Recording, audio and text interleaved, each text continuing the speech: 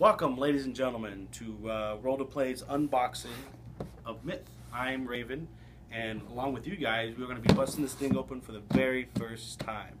I've heard a lot of great things about this. The biggest one being that it's a dungeon crawl in a box. So without further ado, let's pop this bad boy open and let's see what we got here. First off, I really like the box art. The big thing about me, if it's shiny, I'm all about it, and they put a lot of effort into the decals and stuff like that. I agree. I like it too. We got a rule book. Ooh, dang. Pretty hefty rule book. We got tokens. Had tokens. Potions, it looks like, coins, everything like that. All this cool stuff. It does look cool. What popped out? Oh, a door. Looks like it's a door. I knocked down the table, actually. There you go. We got a table. Oh, it's token. a table? Oh, you table flipped. Table, yeah. Sorry. Right there, table flip in a box. Character tokens. It seems like more gold. We got our character pieces and stuff like that. Just it seems like a random assortment of objects and everything like that. This is kind of creepy. You get a little stuffy doll right there, and torches. Little monster tokens right there. Okay. You said stuffy doll like from the Magic the Gathering card game? No plugs. Shameless self plug right there. Okay. Oh, here we go. One last token sheet. We got a boulder for all you hard rockers out there. Oh yes, I said it. You did not.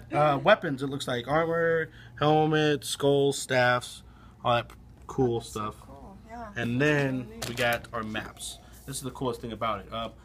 My favorite part is that it's really, like, it's not paper, you know, you're really getting a lot of cool stuff. And it's also double-sided, so, I mean, it adds variety to it. You get different tiles and stuff like that. Character cards is what this is looking like. We got draw section, a discard section, damage. Looks really thought out. I mean, it's even got clarification charts and everything like that. It looks really cool. More character stuff for equipment, life totals and everything like that. Armor slots. Oh, that's cool. Look at that. Even more tiles for games and stuff like that. Fires. Oh, so you can really add to the map. Oh, it's a really awesome concept. I mean, the map progresses. So you start off with one tile, and then you put another tile as you progress. It's almost like a Goosebumps choose your own storybook, except it's a choose your own dungeon game. You know, that way it adds flavor and variety to it. Keeps things from being boring. Character cards, dice. Who doesn't love dice? Equipment cards. More character cards, more equipment cards, more character cards. Oh, this looks like an event deck. So, random events, for those of you who like that. On to my favorite part of this, actually. The big bag of miniatures. You can open it. Open it. Oh, let's pop this thing open, awesome. yeah. I love games with big miniatures like this. This is phenomenal. Let's see what we got here. We got our heroes right here, I think. We got a rat that looks like Splinter. You got Splinter from the Ninja Turtles. You got Blind MC Hammer. Oh my god. Well, keep going.